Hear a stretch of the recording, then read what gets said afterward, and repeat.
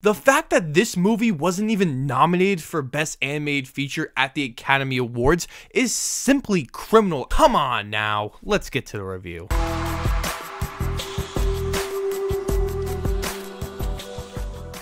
Welcome back to the channel. This is Let's Be Real Brad. I talk about movies, TV shows, and do all sorts of fun and exciting videos here on the channel. If this is your first time here, hit that subscribe button, drop a like on this video, and hit that notification bell so you never miss a new video. Today we will be talking about the massive Japanese anime film called Demon Slayer Kimetsu no Yaiba, the movie Mugen Train. It is a sequel to the 2019 season 1 of Demon Slayer, and it was a massive box office success last year, releasing in Japan. It broke tons of box office records, being the highest grossing Japanese film of all time, the highest grossing anime film of all time. One of the reasons is because of the great and massive success of this show. Before we get into this review, I want to give you my quick thoughts on the first season of Demon Slayer, which I think is a pretty good show. I actually binged this show in like 2 days, being my first anime show of all time. To me, it was a little off-putting because I'm not really used to the anime style, culture, and how the show's run with its structure and concepts. I have to say, I did really enjoy it with its amazing animation, great story, great characters. Okay, with that being taken care of, let's dive right into the positives, starting with the animation. The animation is just absolutely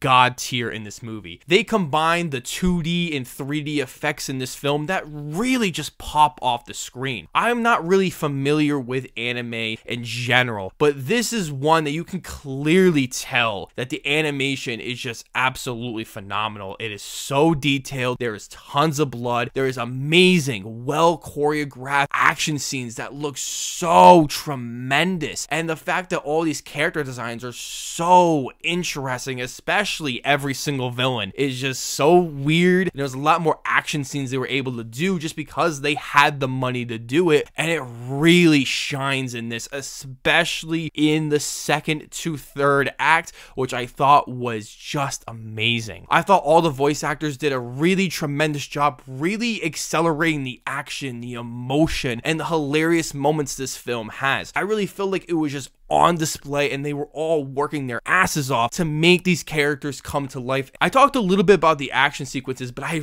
really think they are tremendous. I mean, you want to see some entertaining, over-stylized action? This is the way to go. It is so brutal. It is so disturbing. Every single action scene is always like 10 out of 10. The cinematography is just absolutely gorgeous. This was one of the things I really loved about the show. Every scene that they're in is just so good with the color palette. Another aspect I love is the music. The music is just so freaking good. I mean, it's all Japanese music and I don't really understand what it's saying, but it just sounds so good to the ears, and it really accelerates these action scenes as well as the dramatic emotional scenes that almost made me tear up a little bit because I found it so powerful and so appropriately used. I also found that the story and the emotional depth this film has is extremely strong. I love the way that we know so much about these characters and that we always see a little bit of a development from all of them and just being extremely likable. There's a lot of emotional depth this film goes through, and that's what I also loved about the show, is that we really care about these characters. They're not really super duper complex, but you understand it on an emotional and humane level. This film really details that, especially toward the third act, which I was emotionally invested in this film, and I had no idea how it was going to go. I think this film is extremely funny, just like the show. The jokes are always top notch, and I just never get sick of it. I really love this over stylized anime humor, but also I really enjoy a lot of the conversations these characters have. Now, this film does have a few negatives, and some of it is because of the original show, and that is that this film also does offer some of those backstories, but so much less than the original show. There are a few that do feel very stuffed, and it's more earlier on in the film that I feel like we could have just cut out. I feel like it was only there just to pad the runtime, even though this movie is already at an hour and 50 minutes. My second complaint is that the first act of this movie is pretty sluggish. We kind of get a lot of the main core character plot stuff, and I really enjoy that we go into some of these dream sequences with the characters, but then I feel like it kind of goes on for a long time before really any action happens, until any stakes are involved, and I feel like we're just kind of sitting there a little bit. Even though there are great moments in that first act, I feel like it could have been cleaned up a little bit more overall. This is a great anime film that I really think you can watch on its own and just really enjoy it with a bunch of rewatches. The animation, action, voice acting, music, cinematography are all fantastic in this film, and I was just always entertained on what was happening in the screen. But it works so well, and it's so easy to understand and so accessible to anyone who watches this. I know the fans of the show are